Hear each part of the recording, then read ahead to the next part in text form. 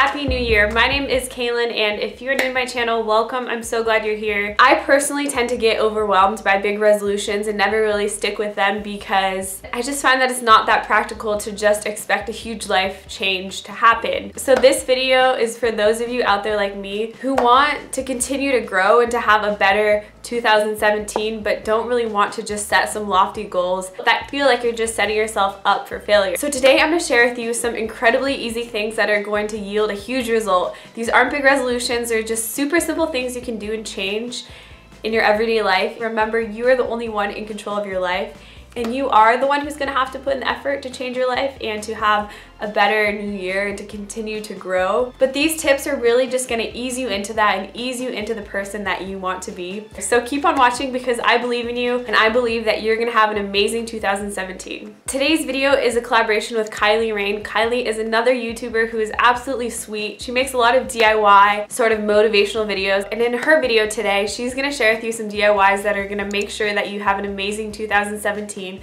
So make sure to check out her channel and subscribe to her. If you are new to my channel, hi, I'm so glad you're here. Thank you for being here. I hope you guys stick around and enjoy what I have to share with you today, and subscribe so I can see you in my future videos. Alright, so without further ado, let me share with you these simple things that you can do to continue to grow into the person that you want to be and just have an amazing 2017.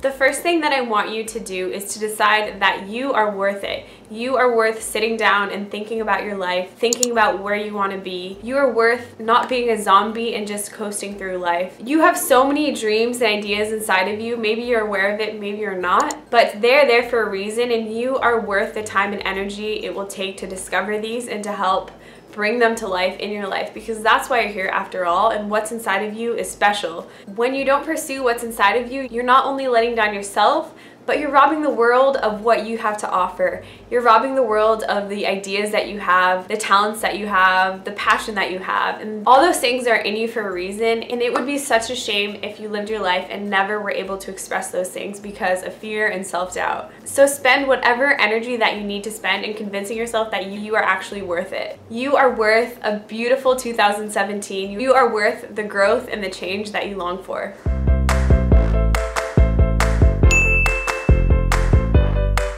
What makes you happy?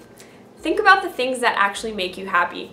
It's so easy to just coast through life and never really think about these things, but once you just take a moment and identify 5 simple things that make you happy and that make your days good, then you can intentionally make more time for those things. And I think we all know things that make our days bad, whether it's spilling coffee or traffic, the things that just seem to always bring us down. But what makes your days good? What are the things that bring you joy? So take a moment and think about that, because if you never think about what actually makes you happy, how are you actually gonna have better days? Figure out how you can make more time and more room for them and start to do that so you can incorporate more of the things that you already love and enjoy.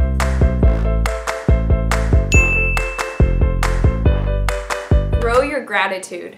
Gratitude seems to be a huge topic these days, and it's so important and it's so powerful. By all means, you don't have to be extreme in practicing gratitude. You definitely can, and props to you if you do, but just try and take a little bit of time to just feel grateful for the things that you have in your life and recognize what makes you happy and what you're so glad is part of your life. From the most basic things like running water and food to certain aspects of your day, certain things you see throughout your day, just take some seconds and just feel those feelings. It's so easy to just rush past those feelings in our lives and not actually take the time to feel them, but slow down and feel those feelings of gratitude. It actually feels really good to be grateful. And simply putting energy into being grateful will change your whole experience of life, because life, after all, is all about your perspective.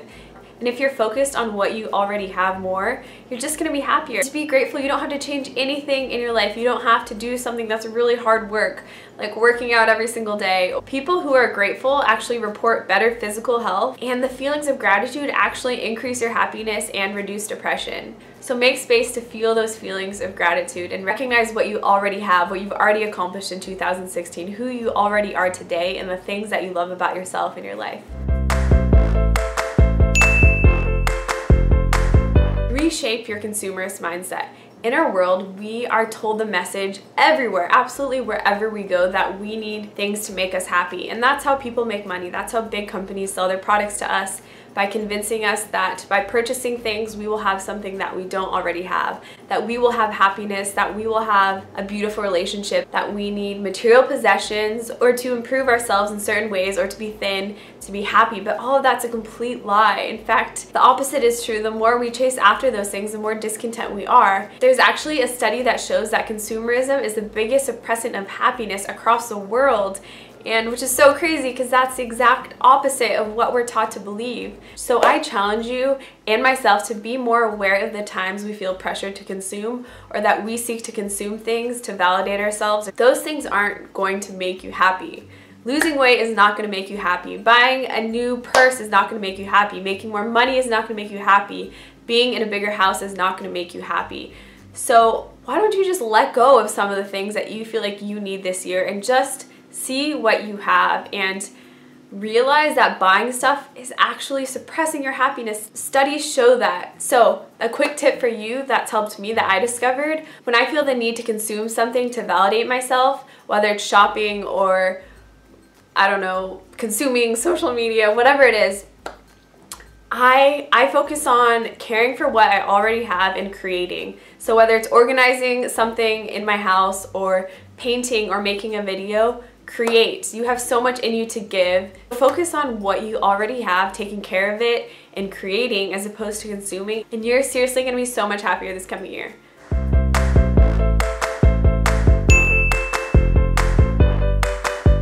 Social media cleanup. Oh my gosh, we all have people that, or I do, that we see on social media that you think is inspiring, and maybe they start off being inspiring, but sometimes there becomes a point where you just feel discouraged, or you just feel not good enough, or you feel like you need the house they live in, or you need the body they have. Or you've been decluttering, that's great, but what about your social media? What about decluttering the people that you followed because for whatever reason you wanted to, but they are actually not adding value to your life? If certain people on social media cause you any negative feelings at all, even in the slightest, just delete them, just unfollow them. It's really not worth it. You're not going to miss out on anything. So many of us spend a lot of time on social media. You do not want to be feeding yourself with things and with posts and with people that just make you feel not good enough. So clean it up, get rid of those people, and simplify what you're looking at online when you are on social media.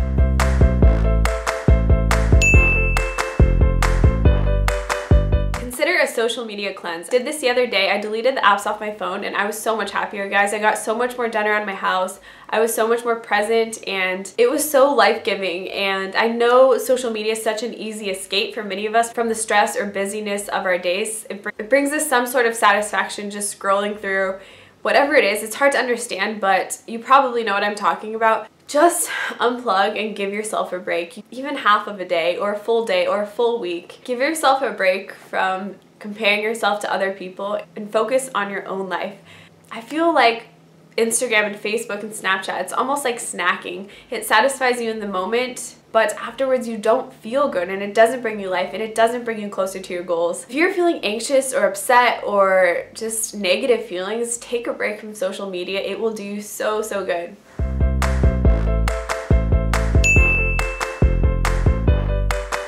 Don't be afraid of change. Change has to happen for us to make progress in life and to grow.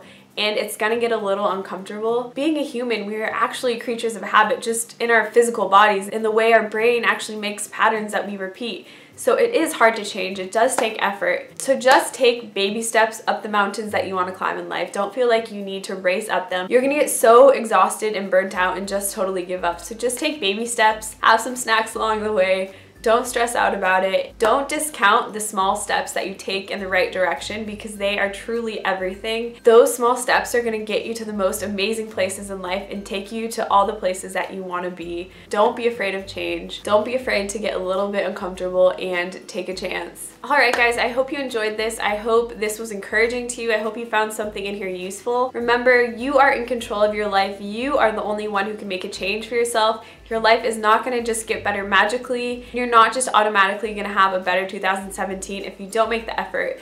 And also remember that it's not all the things you're doing and producing. It's actually just your mindset that will change your happiness, that will change how you experience life and how much you enjoy in your year. And recognize that that actually shapes your whole experience of life, and just adjusting what's in your head is going to make all the difference. Give this a thumbs up if you're like me and don't like big resolutions and found something in here that you can kind of hold on to and take with you into this next year. Again, don't forget to check out Kylie's video. I will link it down below. And I hope you subscribe to her channel and follow along with her. Thank you guys so much for coming. Subscribe to my channel if you want to stick around for my future content. I am so enjoying being here. I would absolutely love to have you here and love to continue to connect with you. If you have a YouTube channel too, let me know so I can go check you out. I'm so excited to continue to encourage you and hopefully make a positive difference in your life, because I just have such a deep love for people and you people out there. So I really hope that you feel it in my videos, and you know that all these tips are coming from a place of love and wanting to help you guys. Happy New Year, and I will see you guys soon. Bye. Look at her face.